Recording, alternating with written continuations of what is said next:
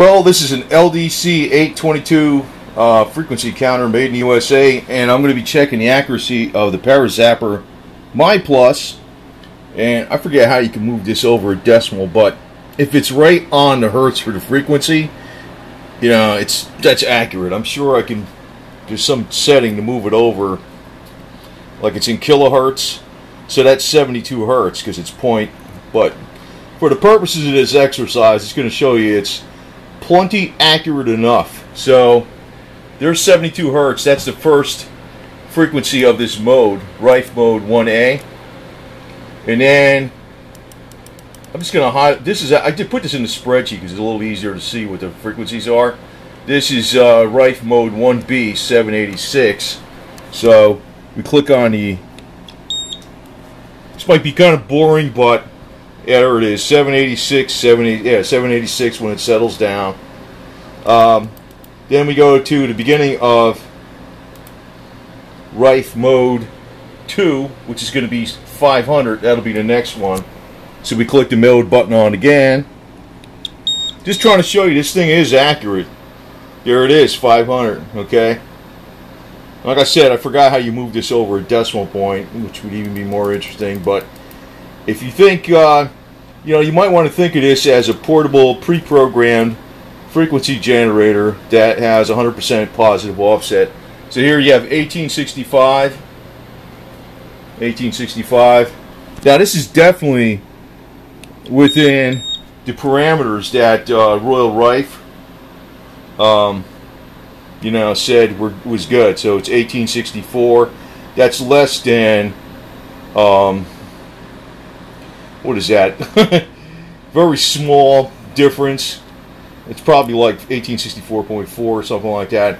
So it's definitely within the accuracy that Royal Rife talked about.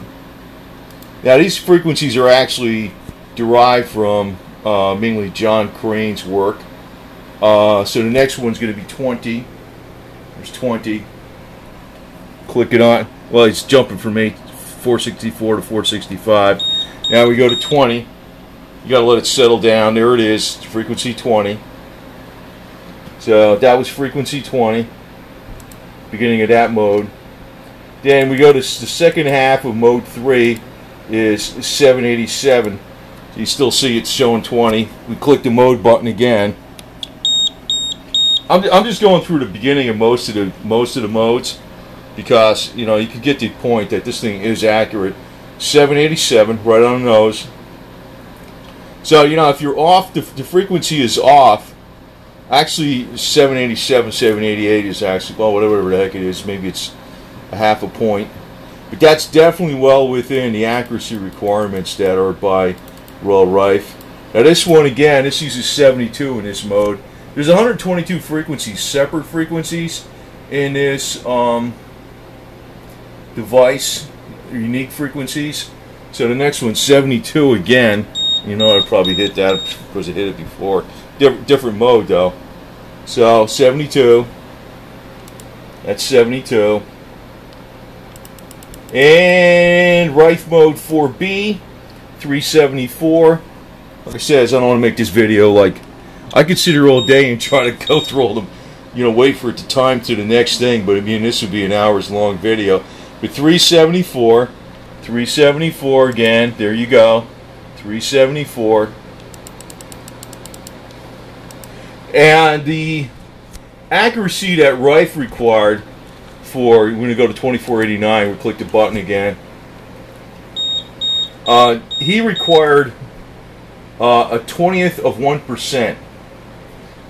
So a 10th of 1%, like if you're using 24, like 1% is, well, he's definitely within, you know, a 20th of 1%. 2488, 2489. That's definitely within. That's where it to work very well according. Let me put it to this way. According to the theory, you know, if you want to say that, because I guess you can't really say this is endorsed by the medical community or anything, but it's definitely within the accuracy parameters. And the thing is, you can carry around this tiny little portable device right here and apply the frequencies with the handhelds, the foot pads, or whatever the hell it is. Now this is the spooky remote I got running in the background. You might hear that. So when we go to the next frequency, is going to be Rife viral mode 5B. That should be 444. And that's what it shows up, 444. Very accurate, very, very accurate. So next one is 464. 464 and 465 are very well known Rife modes. We'll hit the button again, change the mode. It's got to like think, it's got to like calculate over. There it is, 464, right on the nose where it belongs. I mean, if you buy any Zapper out there, they don't do this kind of accuracy. This basically is a high quality, pre-programmed frequency generator in a highly portable device. 321 is the next one, Rife antifungal mode 6B. It's got to think, let it do its thing. 321. You get the idea. This thing is now the actual very last frequencies. I think they're like 4, 3.93. I don't have this set with the decimal, and I forgot how you set it with the decimal. You read the directions or something, but it gives you like I'm just proving to you that it works. You know. So Rife mode. The next Rife mode is frequency 666. There it is, frequency 666. It's 6 as it should be. Very accurate. Now this spreadsheet is just taken from the PDF, and actually if you look up these frequencies on the Consolidated Annotated Frequency List, you'll see that these are the main ones that, you know, covers most of it. So 727, 727, you can see that's it, 727. The beginning of Rife mode 7B. And see, it goes through all these and it cycles through all these frequencies. And the next one's going to be Clark mode 8. That should go to 1000. Now, I never tested. I mean, this is the first time I'm even looking at this. I mean, I didn't check this out before. Check this out. It's the first time I'm doing this. I mean, I'm just going right through it. So, you know, I mean, I don't even know what it was going to do. This is raw rehearsal here, baby. So, 2174, 2175, but that's definitely within, you know, the parameters, because I think it's like 1% accuracy would be 21 hertz or 22 hertz. A tenth of a 1% accuracy would be 2.2 hertz. A 20th of a percent accuracy would be 1.1 hertz. So he's definitely within that, you know. So, and it doesn't mean it doesn't work even if it's off a 20th of 1%, but that's where it's considered dead on. Okay, so it's considered dead on basically when you got a frequency that high and it's off by 1 hertz, it's like nothing, you know. So 2422 in this case, it's directly on. 2422, that's the MX mode. 2422 was it. Let's see what else. This is going to be for worms. 412. That's what they are. I don't know what that word meant. It means it's like worms. So 412, that's what it is. These are all positive offset. I think these are another types of worms. 440. Let me highlight it so you see what I'm talking. Well, you see where it is, where that box is, right next to it. It's 440. That's it should be coming up. Oh, wait a minute. Did I skip something? Oh yeah, you know what it is? I got it in the wrong place. It should be 125. See? That's it. 125. That's the beginning of Rife mode 10B. I meant to say, I actually misread this down one line. So when it times to the next, see, that's the beginning of Rife 10B. It is 125. 125. 440. If you let this thing run, it would go to the next one. 440. I'm just hitting the change mode button to show you more quickly without letting it run through each frequency, because I'll be here for like hours, you know. So that is 125, like I said, because that's the second one in that set is 440. It'll go to that after that. So when I hit the next mode, it should go to 2720 or within 1 hertz. 27, 17, 18. Well, it's within 2 hertz or 2.5 hertz. But then you got to remember that at that's 27. The accuracy 15, 1.5. That's about, you know, that's very close to Royal Rife perfection, but it depends on how you look at it. He said either 0.1% or 0.20%. Depends on who the hell you're talking to. But it's damn well, it's close enough to definitely do the job. So there's nothing that accurate out there. This one is going to be 783.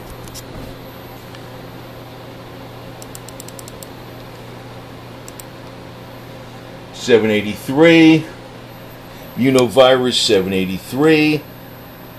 There it is. Actually, that's what do you call that? A pneumonia frequency. So that's actually one of those. And then I'm not going to go through the last ones because I have kind of rounded this off, but I'll go through this next one. It's 10,000. That's a good all-around right frequency, 10,000. So, well, it's right on, or that's within. God, it's within what, 1/100%, something like that. Because to be within, yeah, to be within 1% is 100. To be within a 1/10 of 1% is to be within 10 hertz. So that's within less than 100% because it's actually going 1 to 0. So it's a highly accurate device. You know, what the hell can I tell you, right? And these last ones, like what it'll say 4, 4, probably 16 and 1 because I don't have it to the decimal point. I forget how I'll do the damn decimal point because I kind of cycle it through real quick on a couple of them when I start, but I really didn't check all of them. I checked just a couple of them before I started doing this video. So actually, this is the first time you're actually looking at, you know, I never even did this before. I never even checked all these modes. So it is highly accurate. It is within the Royal Rife parameters. And if you believe in the theories, and I know a lot of people that are researchers do, what they do is they use just a frequency generator, and it's, you know, they'll set it at positive offset, but it's a large device and it's got to be plugged into the wall and all that type of stuff. This thing you can carry with you anywhere you want. It's as big as a cell phone, and you don't have to keep changing the frequencies. You just runs it. Runs off one 9-volt battery. That's all you got to do. So there's nothing on the market. The only other one I know of that's this accurate is also sold by Parazapper. It's the Parazapper My. So you got the Parazapper My and the Parazapper My Plus. You're probably not even selling. I don't know. Maybe it's just going to be selling the My Plus only, I guess. But because it's so much better. It's got 122 unique frequencies and pretty much covers the gamut of pretty much most what everybody would need. You know, if you think, I personally think these theories on this stuff is correct. I realize I went over extensively on other videos about how they derived these frequencies. They were actually dividing down original Rife frequencies that were much higher hertz, and they divided them down by till they got into a range where Crane, John Crane, Royal Rife's assistant, figured it would be effective in a contact mode, and that's exactly what this is. This is a contact mode device. You know, some people don't understand how. I didn't understand how they came up with these frequencies not that long ago. Actually, a year ago, I didn't understand how they came up with them. I understood how they came up with a couple of them, but I didn't understand how they got a lot of these. And there is a logic behind what they did. But it's been noted that the contact method is probably one of your better methods. It's an old standby method. The thing is, it's got to be accurate, and it also works better if it's positive offset. So it's got both of those things, accuracy and positive offset. I don't know. I think this thing is extremely good, to tell you the truth. So just want to show you the proof that it is highly accurate. And It's very portable. That's the deal. Because when you're trying to do this, if you got to be tied to a machine that's plugged in the wall, or a computer that's plugged in the wall, and all this other garbage, that makes the contact method a nuisance to use and a problem. When you have a portable device like this, you can just carry with you and use it anywhere, anytime. Makes the contact mode very convenient to do. That's the beauty of this. You don't have to program nothing. You don't have to do anything. You really, you pick your favorite mode. You could set it for your favorite mode. It could start on your favorite mode, whatever one you're looking to address, whatever situation you're looking to address, and let it run. And that's all you do, is you hold the handhelds and the foot plates, or hold the handhelds. Maybe you got these wristbands. I put a video out on that before, but it is accurate enough to do the job for sure. So just want to prove it. And I looked at a couple of these frequencies before I started the video, but actually I didn't even look at most of them. And this is the first time I looked at them. I'm saying this thing is highly, highly accurate. So you can't beat it, really. You can't beat it for the money. You can't beat it for the convenience. And it should be very effective. It'd be nice if they endorsed it by the medical community, but I don't know when that's ever going to happen. Not in the near-term future, that's for sure. So you want to experiment with it, I think it's well worth it, in my opinion. That's my personal layman's opinion, because it does follow the right theories. It does have the right accuracy. It's made in the USA. It's a 5-year warranty. It's very easy to use. It's just take a 9-volt battery. And by the way, I use the 9.6 volt rechargeable batteries versus the standard 8.4 because they seem to last a lot longer. You buy one battery, it'll last you like hundreds of recharges, and I mean, it's like it's cheap. It's cheap to use. What the hell can I say? And I think it does do the job. So, if you use it enough. So, anyway, just want to show that world's only zapper I know of that.